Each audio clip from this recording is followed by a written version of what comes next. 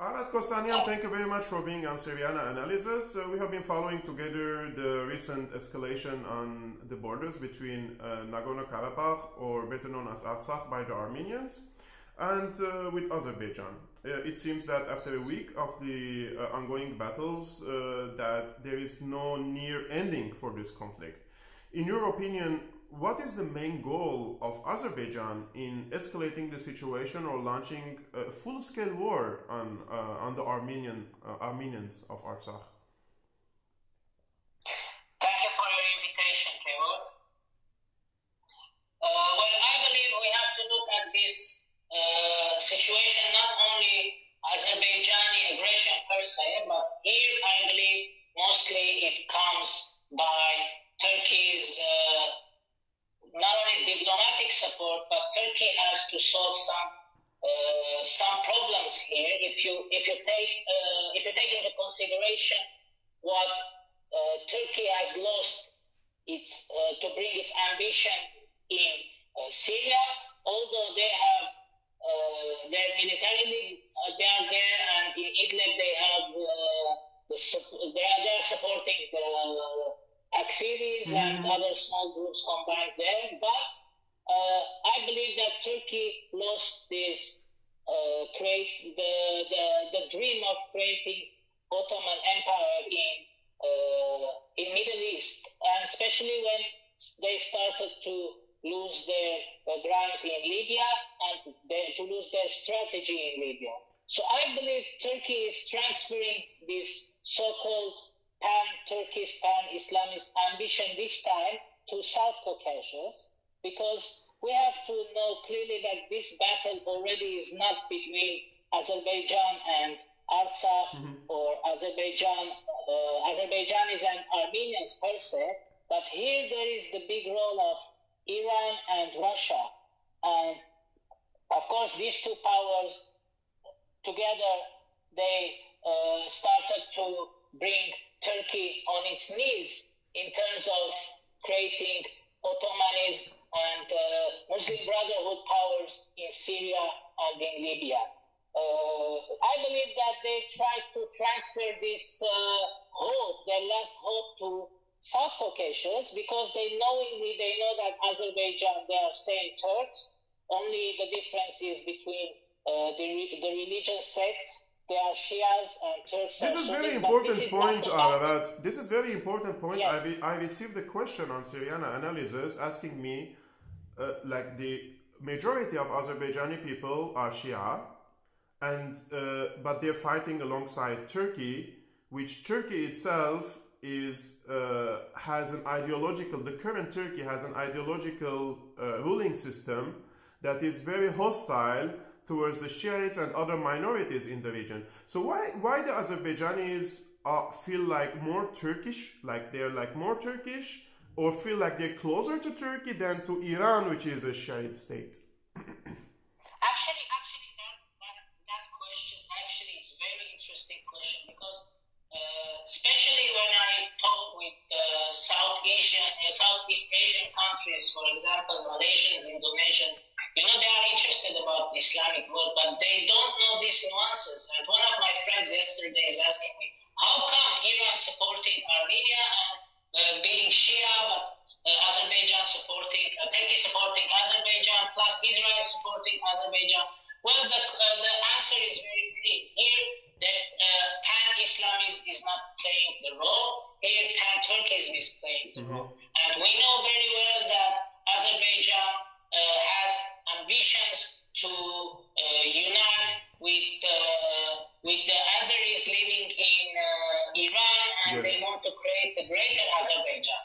So, but of course, as I have mentioned, so Turkey wanted to play this role, knowing that they will not lose in South Caucasus,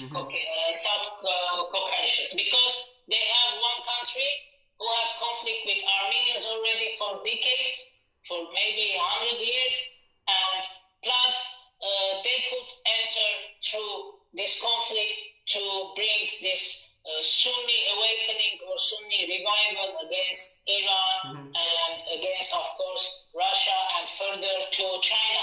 Actually, their strategic point is to reach to Central Asia until Xinjiang. This is their very famous pan-Turkic scenario that we Armenians know it very well because we have dealt with it in all our lives. But many people, they didn't know about this, and some people thought that we Armenians are exaggerating this through all years because we lost our Western Armenia, we have been victims of genocides, and we are creating some scenario exaggerating Turkey's ambitions. But now it's everything clear, everything is on table, everything is on ground. Ararat, I want to ask you this because you mentioned Iran.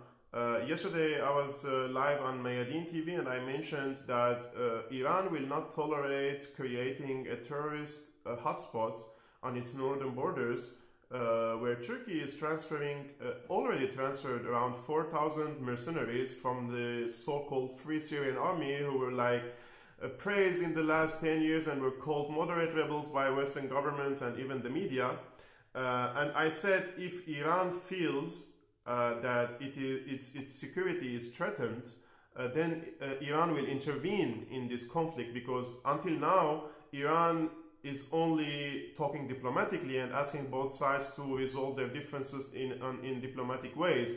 But do you agree with me that if Iran feels like Turkey established a terrorist hotspot on its northern borders, and we know that these mercenaries, they hate Iran with passion, and so do you think Iran will intervene militarily? I'm not saying directly, maybe intelligence cooperation with the Armenians, or maybe some airstrikes against these mercenaries in the southern borders, for example, of Nagorno-Karabakh? You mentioned right, and yesterday I read on our national newspaper in Armenia that Iranian high official has announced that we cannot tolerate the entrance of Takfiris in our region, and moreover, Iran's troops are also on the border ready. So I'm sure that if that process escalates more, because why I'm saying more, because we've heard that another group supposed to come from Afrin area, and there is also it's not officially stated, but we have here on newspapers and some rumors that some Pakistanis also are ready to come and fight for this jihad. I mean, whether it's rumors or not, we have seen this scenario in Syria. You know very well, I know very well. It started with Free Syrian Army, and very quickly it's turned into international jihadic spot. And that's why we have to be very actively working with Iran and Russia and China on this, because we don't know. We know that in Syria some Uyghur fighters were there, and we don't know this fractions they are around 5,000 fighters from the Uyghurs in Syria, Ararat. The number of the Uyghur fighters are 5,000. With their families, they are like 20,000. I know, but we don't know if there are some who came to fight to Artsakh. That's what I mean. We don't know if there are some Uyghurs inside them. So I'm sure that these are not only Syrians, they are announcing Syrians, but we know the mix of collection of that Takfiri groups. They might be even Saudis, even can be Saudis, even can be Pakistanis. But why we should be very careful about this and work from now on that, not to work that let's say of course this war will not last very long.